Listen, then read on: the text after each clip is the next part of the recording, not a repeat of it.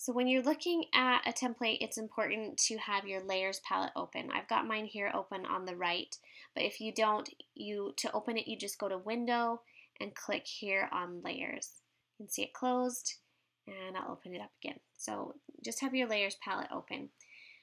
That will show you all the different parts of your template. Here you can see the text layers. This one is the lines in the template here. Here's the banner. Okay, the photos and the color block layer.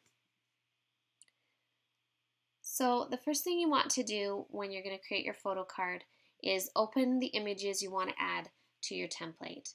I'm going to go do that right now. I'm going to open up my photos.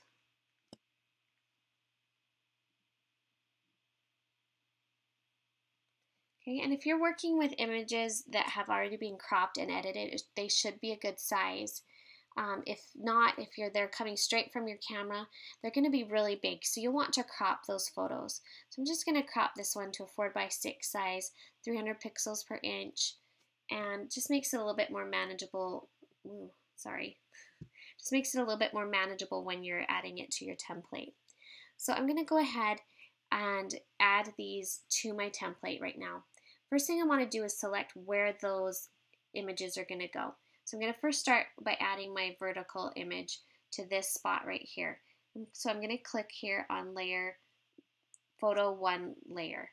Okay, then I'm going to go back to my image, and I'm going to hit Control A to select all, Control C, and go back to my template, and Control V to paste it.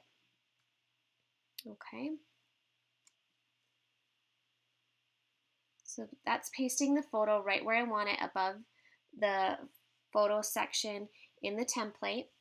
And now, do you remember from week 3's template tutorial what we do next? Next, we need to create what's called a clipping mask. And a clipping mask, by definition, is an object whose shape masks other artwork so that only the areas that lie within the shape are going to be visible. So basically, clipping the artwork to the shape of the mask, and in this case clipping the photo to the shape of the mask. So this is what makes using templates so easy, is these clipping masks that eliminate the need to get your images the right size and proportions to fit within a predetermined space. You just use a clipping mask to make your image fit in the space quickly and easily. So to add our clipping mask, we're going to go up here in our layers palette to the right hand corner, and we're going to click on this little drop down arrow, brings up the menu, and click on Create Clipping Mask. And you can see how the photo is now masked off to the rectangular shape that was in the template. So let's resize that by hitting Control T and hold down the Shift key so that it doesn't get distorted, and just resize that photo how you'd like it. I'm going to bring it a little bit away from the edges, hit Enter to apply. Okay, and I'm going to go ahead and add all my other photos now. So Control A, Control C, and choose where I want it to go. I'll put this one right here. Control V, Create Clipping Mask. Control T, holding down the Shift key to resize it. And let's fit this photo in that area. Looks good. And I'll grab my last picture, paste it here, clipping mask, and resize.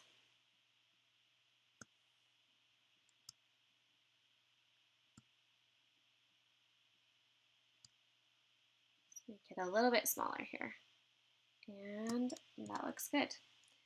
So one thing to keep in mind when you're adding text or images to your photo card is it's important to think ahead to the printing process and leave enough room around the edges for any cropping that could occur. As a rule of thumb, don't put any text or important parts of your image more than 1/2 inch of the edge to prevent things from getting chopped off in the printing process. So I think this looks good.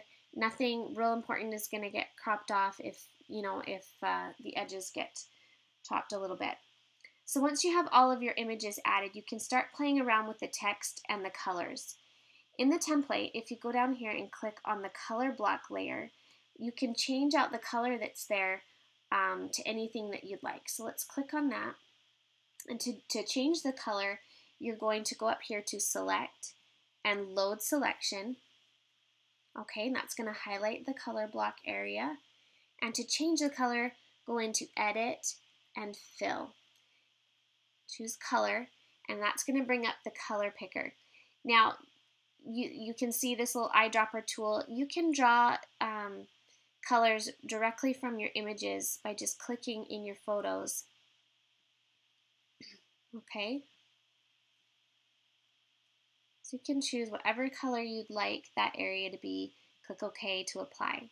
All right, so the possibilities are endless there. You could even add scrapbook paper to that area, whatever you'd like to just customize it and make it your own style. Next, we can go ahead and customize the text in our holiday card. You'll see all the corresponding text layers right here in the layers palette.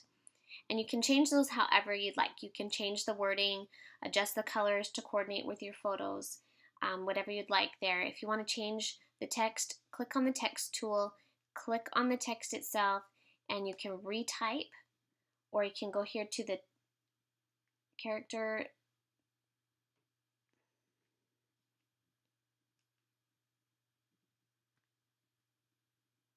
Take 5.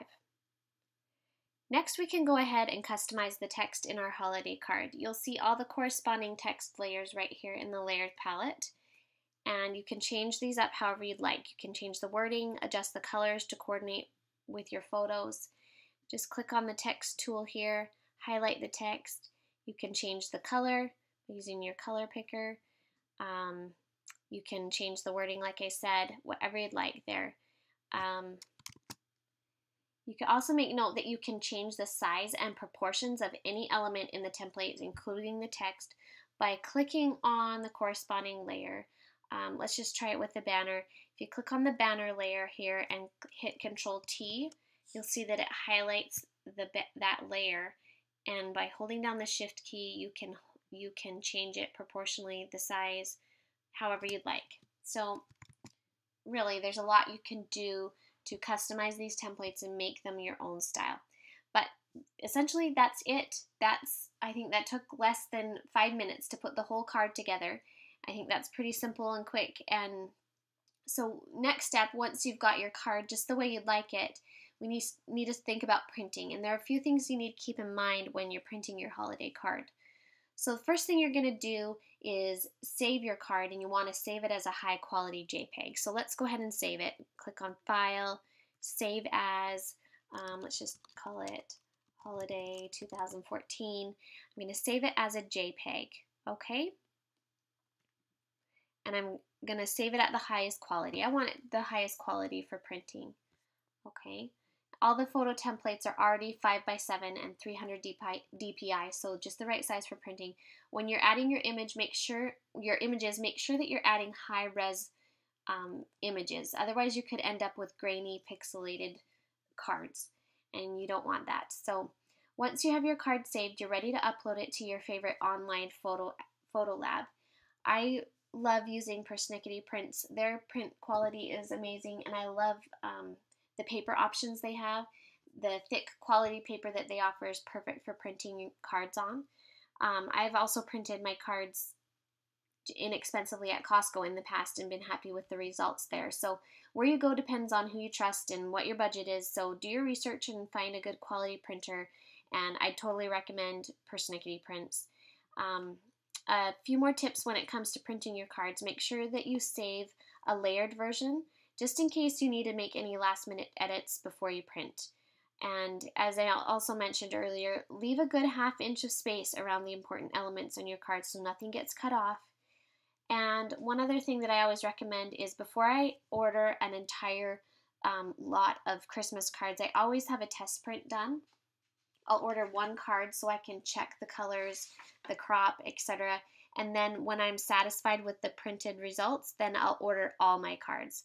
I just think it's better to be safe than sorry. And also be sure you leave plenty of time to get your images printed because photo labs can get extra busy around the holidays. And that's about it. I really love creating my own holiday cards each year, and I hope you enjoy these fun templates.